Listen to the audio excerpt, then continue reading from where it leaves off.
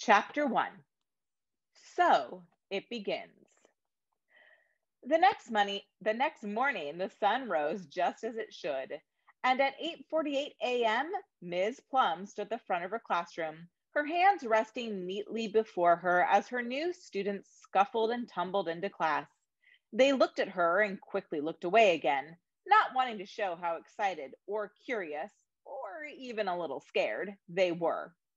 Nearly every student at Springtime Elementary knew there was something about Ms. Plum's class, but the kids who had her in other years never said much. In fact, if you asked about her, funny things seemed to happen to their mouths. Their lips would open and shut, twist and turn, and finally something would pop out like, "We learned a lot about hermit crabs." But they would have this smile, a secret kind of smile. And suddenly, more than anything, you wanted to be in that class. It was true, Ms. Plum had a nice sort of tidiness about her. Her gray blonde hair sprouted up like wings behind her ears. Her plum colored glasses perched on her large, friendly nose, sprigged up into sparkly points. The eyes behind those glasses were a light brown color and as bright as a sparrow's. But it had to be more than her friendly look, didn't it? Today, as the students settled into their new desks, Ms. Plum welcomed them to class and began to call roll.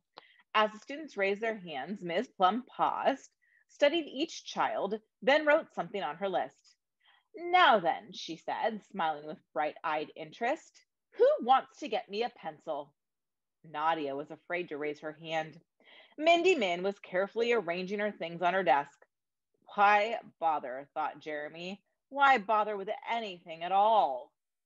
She should have a pencil already. Teachers are supposed to have pencils, thought Becky O. Dharma gnawed at the bug bites on her knuckles. Bobby didn't understand the question. Eric was trying to get Brad's attention. Brad and Tashala were too busy arguing to notice anything. Carlos raised his hand because offering to help the teacher showed them right away that you were one of the smart ones. But Ms. Plum pointed at Tashala and said, "Tashala, could you get me a pencil, dear?"